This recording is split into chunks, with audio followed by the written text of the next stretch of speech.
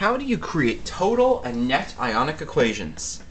The answer is, first you need a balanced chemical equation, and then you break up all of the aqueous things into their constituent ions. Let's say we're going to mix calcium nitrate with phosphoric acid, or hydrogen phosphate. We have our calcium nitrate, we have our phosphoric acid, and what we need to do, those are both aqueous by the way, is double displacement. Calcium goes with phosphate. Calcium has a charge of 2+, phosphate has a charge of 3+, so we need a 2 on the phosphate and a 3 on the calcium. And we need H with NO3. They both have a charge of 1, so it ends up being HNO3. Now, first of all, HNO3 is an aqueous compound. You'll need to look up your solubility rules. All nitrates are soluble.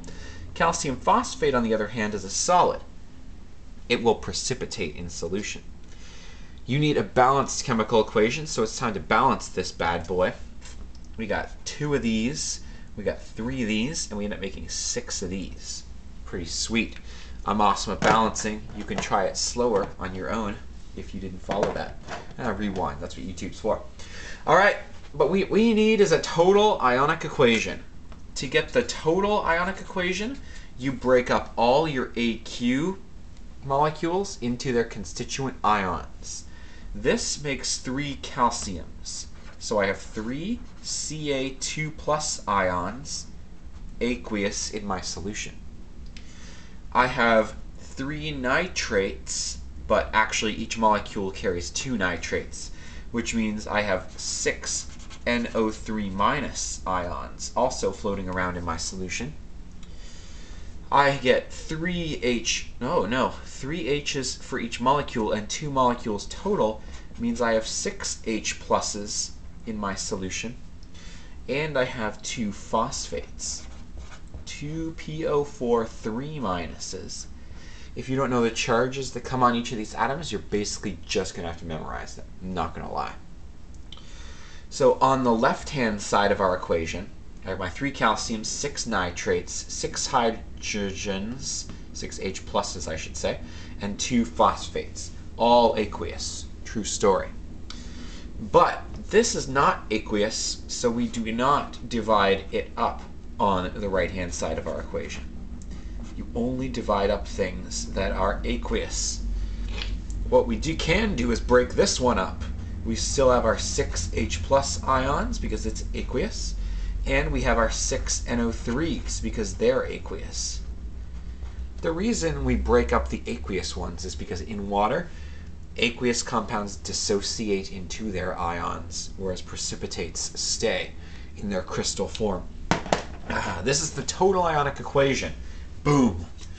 If you want a net ionic equation, what you have to do is cross out things that appear on both sides of the equation. And by that I mean the left and the right, or because I ran out of space, the top and bottom for me.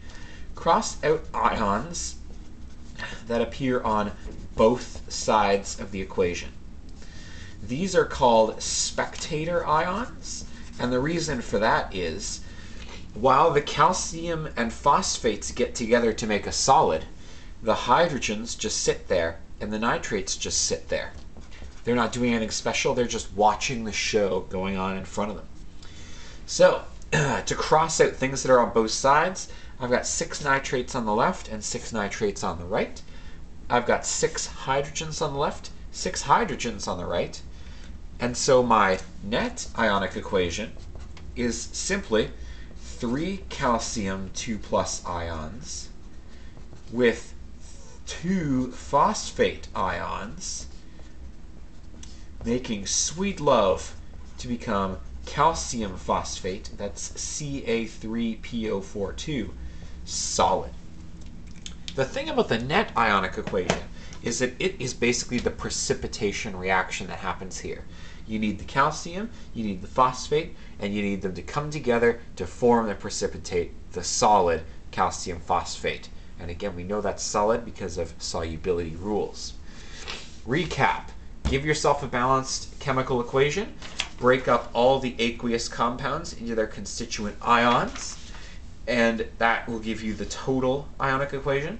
For the net ionic equation, just cross out things that appear on both sides, and you'll end up with only aqueous things on one side and solids on the other.